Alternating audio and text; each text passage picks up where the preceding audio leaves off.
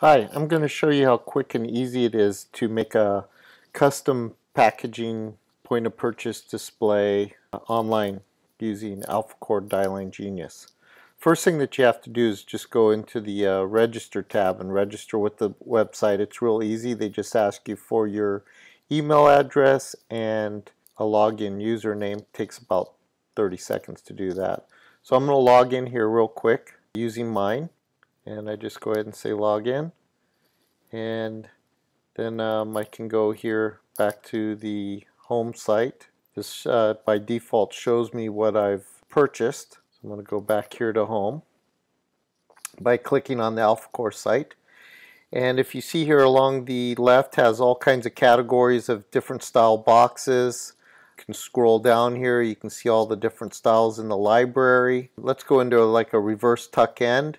Now you notice most of these look pretty similar. They all look similar folded up, but what the difference is in things like where the glue tab's located, you know, some of the subtleties of the way the flap is designed, that kind of stuff. So let's go here on a reverse tuck end with locks. Typically what you have in packaging is length, width, depth, is how all dimensions are called out. The length should always be bigger than the width, and the depth should be the longest. The reason being is there's a saying that's called deeper is cheaper, because it uses less material to wrap around. But there's exception to these rules. So if I need to change my units, I can do that right here. If I want to go from metric to inches, I just click on that button there. It has some default parameters about thicknesses of materials. That's what this less than, greater than stuff is.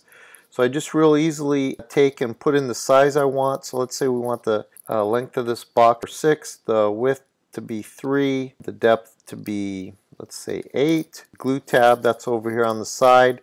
If you notice too, on this page it gives you a 2D and a 3D version. It also shows you here where these parameters are that I'm typing in here. I can use fractional or decimal, but you have to be consistent and use both. You can't mix and match. So just remember that. Next thing I'm going to do is just go ahead and hit submit here. And then it comes up and says I'm about ready to order this box for $1.50. You know, this probably would take me in Illustrator or something like that, you know, 20 minutes to draw. So it's just real easy to do this for $1.50. Use PayPal for checkout. We all know that's nice and secure and easy.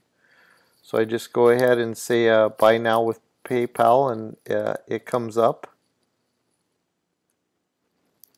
So it's really easy. Next thing it's going to ask me to do is log in with my PayPal account. So I'm going to type that in and fast forward here real quick.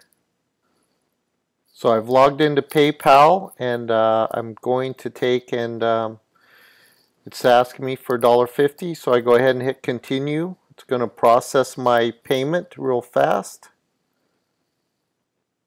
So now it's processed my payment, and you can see here I've got another one of these that I've just made.